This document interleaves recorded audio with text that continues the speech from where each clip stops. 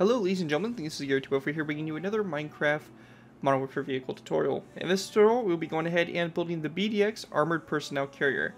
The BDX Armored Personnel Carrier is the result of an agreement between the Burham Demon of Belgium and an Irish holding company to manufacture the T-Money 4x4 wheeled APC in Belgium. The result, the BDX, first produced in 1977, is based on an Irish design, which has been produced in Ireland in limited numbers for the Irish Army. The Belgian BDX has been produced for both the Belgian Air Force and the state gendarmerie, which I believe is probably the state police, while a further 5 have been supplied to Argentina. While the BDX is essentially similar to the T-Money, some changes were introduced to suit Belgian requirements. The basic BDX APC does not have a turret, being an armored steel hull with access doors in sides and rear, and the troop compartment can accommodate up to 10 occupants, all provided with individual seating. So yeah, very interesting vehicle, and one fun fact about this vehicle is despite its look, it actually is amphibious, which surprised me. Mostly was thinking that this thing is actually amphibious. Definitely doesn't look that part, but it apparently actually is. So apparently there are propulsion in the water that is supplied from the wheels, and apparently there is ability to have water jets put in that could improve its performance in water. So pretty crazy stuff there, pretty interesting also. So yeah, this is a basically modified T-Money, which is a Irish armored vehicle, which I'll have to take a look into actually, because I didn't actually know that until reading about it right here.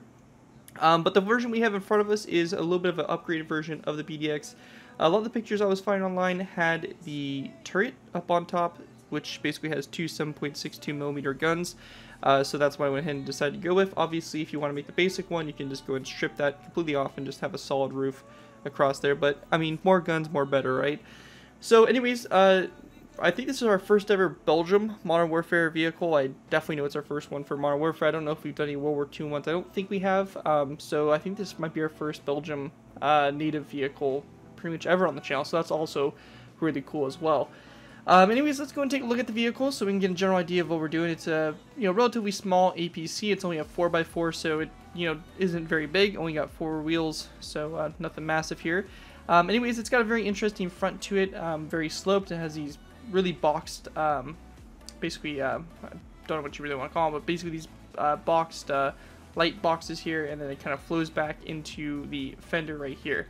And the whole thing with it is that this whole area right here has a pretty steep slant to it. It's kind of it's a really weird front to it. It's very interesting. And then it has like this, one section here, and it looks like it only really seats a driver right in the middle. But says it has a crew of 2, so maybe there are 2 people that can fit in here. Not 100% sure on that one, but really interesting nonetheless. Anyways, as we go and move our way back, we have obviously the turret up here with the two 7.62mm machine guns. Some various different instruments and stuff like that around the turret as well. Smoke grenade dispensers, all that stuff. And that's pretty much that. As we work our way back, we have some different, little, pieces on the side here, and also some little viewports here, obviously for the troops inside to be able to look out of the vehicle. And on the back here, just some detailing. We got the door here for the troops to disembark, and that's pretty much the main vehicle. Honestly, it's really surprising this thing can house 10 guys. I really would think this would be more about maybe a 6-person. It must be a very cramped APC, that's for sure. Anyways, really cool vehicle, really interesting, and let's go and move into the tutorial by beginning with our first layer, layer 1. Alright guys, so going ahead and moving into our first layer, we'll be going ahead and starting off with layer number 1. For layer 1 to go ahead and get started here, we're going to be placing down 2 nether brick stairs. They're going to be upside down, back to back, just like that. Once that's done, coming off this second nether brick stair here, we're going to place down 1, 2, and 3 stone brick top slabs over, followed by a nether brick upside down stair, and 1 coming off like that to make the right front.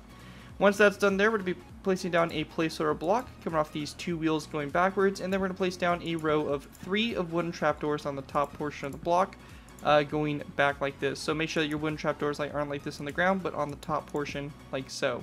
We could then delete these placeholder blocks, and then coming back to this section here, we're going to place down another brick upside down stair, coming off that wooden trapdoor, followed by a second one also on this side. So we have basically the rear wheels here.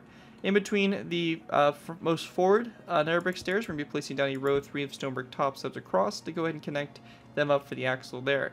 We're taking a look at it from above. This is what we should have set up for layer number 1. Pretty straightforward stuff. With that, let's move on to layer 2. Alright guys, moving on to our next layer, we have layer 2. For layer 2, to go ahead and get started here, we're going to be placing down 2 nether brick stairs back to back on top of all these nether brick upside down stairs to go ahead and make the wheels all the way around the vehicle like so. So just like that, we have all the wheels complete.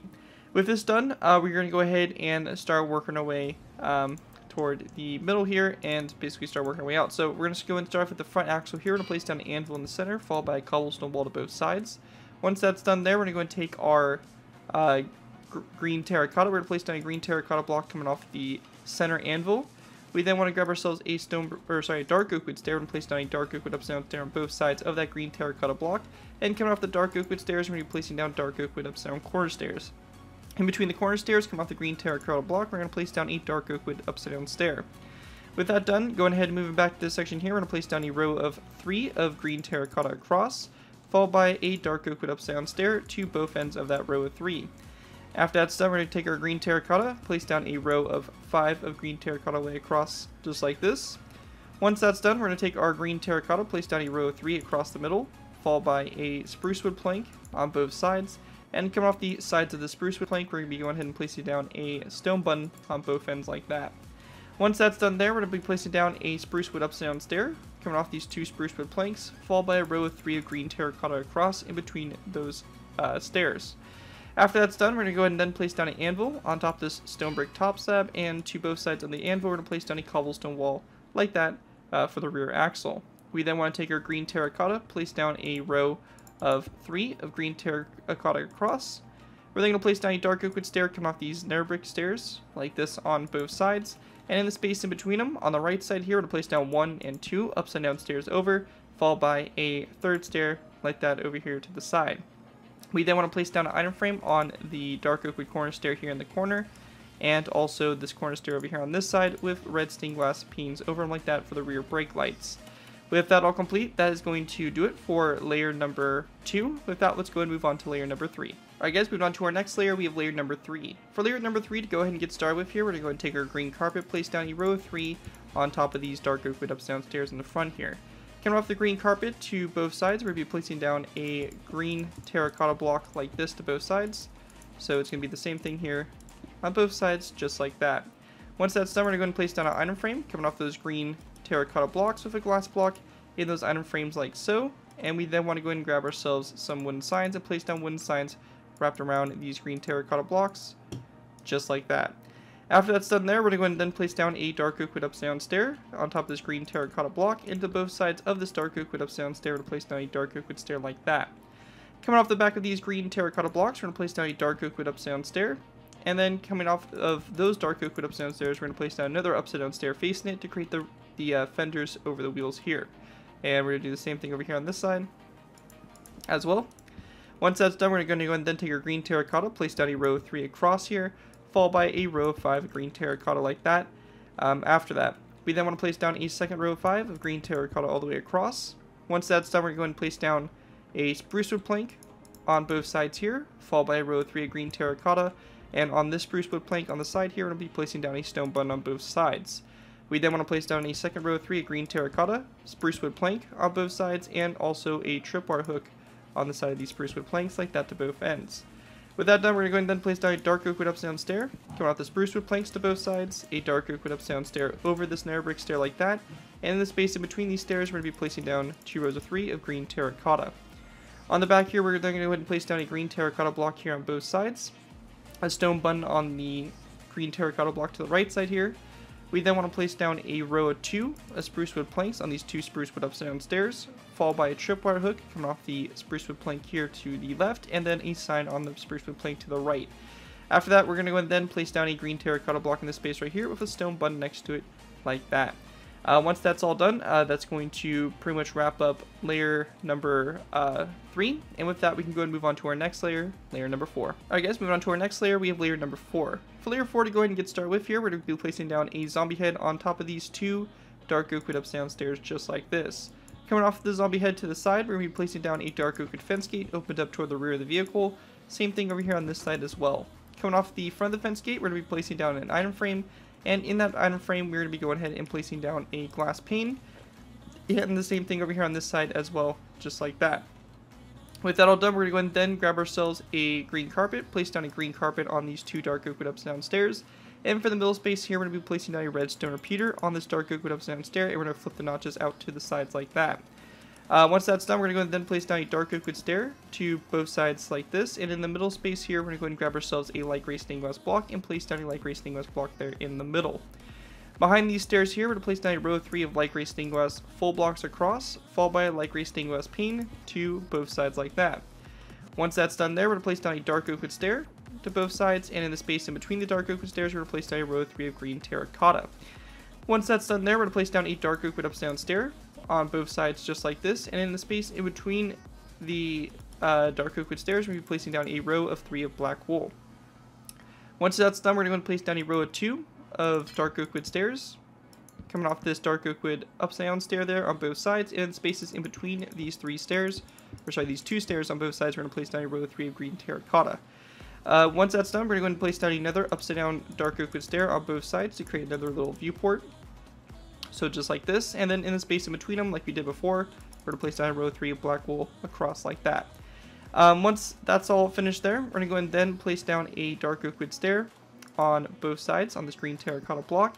And in the space in between here, we're going to be placing down a spruce wood upside down stair coming off the back of this dark oak wood stair, and a spruce wood plank coming off that spruce wood stair there to make the rear door. We then want to go and grab ourselves a white wool block, and we're going to place down a white wool block right behind this dark oak wood stair, and with a stone button coming off of it like so. After that's done, we're going to also place down a wither skeleton skull coming off this dark oak wood stair to the left side, and over here to the right side, we're going to be placing down an item frame. And in this item frame, we want to place down a glass block like this. And we also want to go ahead and grab ourselves a sign and place down a sign on the side of the stair as well for this little light that's on the back of the vehicle. Also, a little detail addition you can go ahead and add on is putting down 2 item frames on these 2 dark oak wood stairs on the side. You can do it on either the left side or right side. Either side would work. But you can go and just put down some item frames, put some iron tools in them for a little bit of tools mounted on the side of the vehicle. Again, that's kind of optional. You don't have to include that, but nice little detail bit nonetheless. Anyways, with that done there, that is going to complete layer number 4. With that, let's go ahead and move into layer number 5. Alright guys, moving on to our next layer, we have layer 5. For layer 5 to go and get started with, here we're going to place down a row of 3 of light gray, or green carpet, sorry, on top of this light gray stained glass full block, and these 2 dark oak stairs on the front here.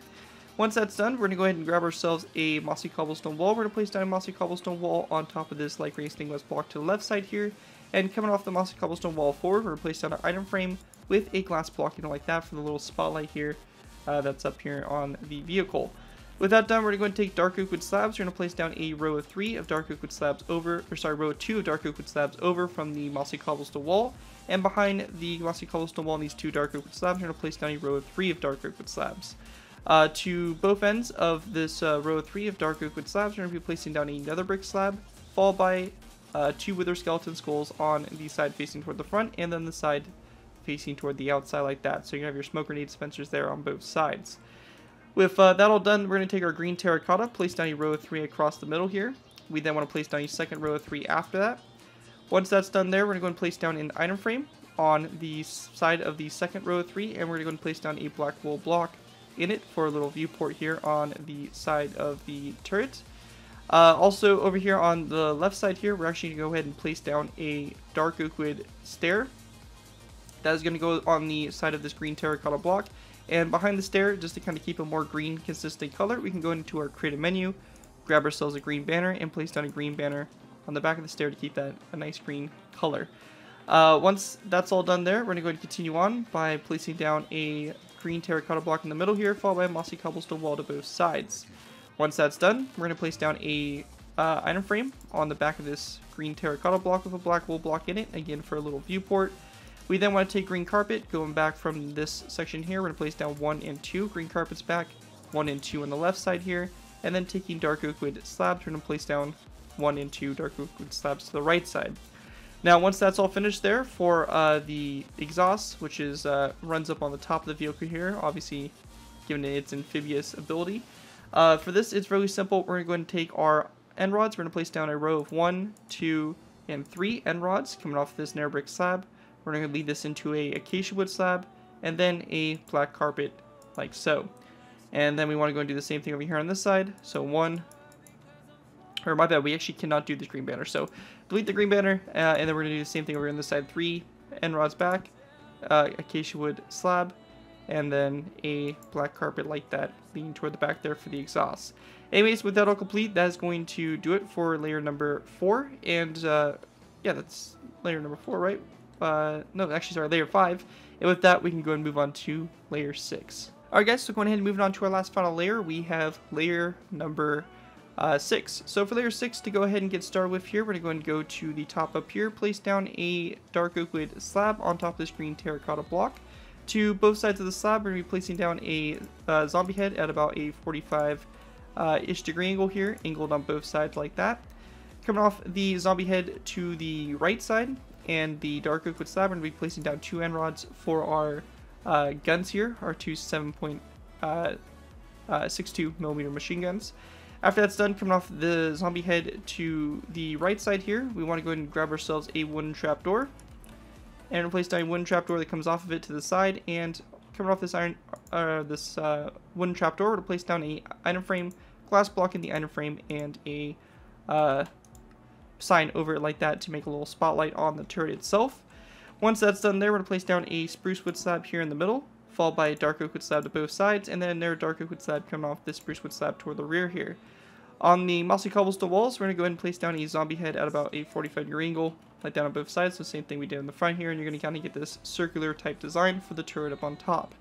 With that done, we're going to go ahead and grab ourselves dark oak wood slabs. We're going to place down a dark oak wood slab coming off this zombie head to the side, and a wither skeleton skull come off the slab toward the front for smoke grenade dispensers on the turret itself.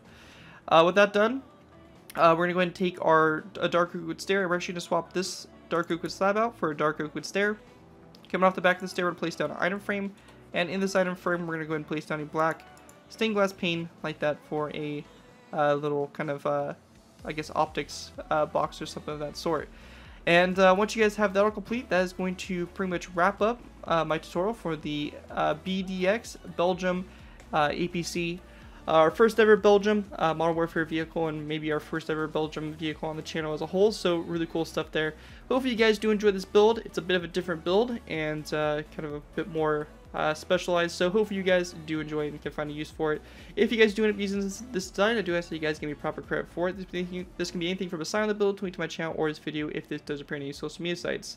As long as you guys give me credit for it, you're free to use it for whatever projects you guys are working on, and you know, overall enjoy the build, have fun with it, and everything like that. Anyways, that's going to do it for this video. Thank you guys all so much for watching. As always, don't forget to like, comment, and subscribe. This has been Jerick 204, and I'll see you guys next time.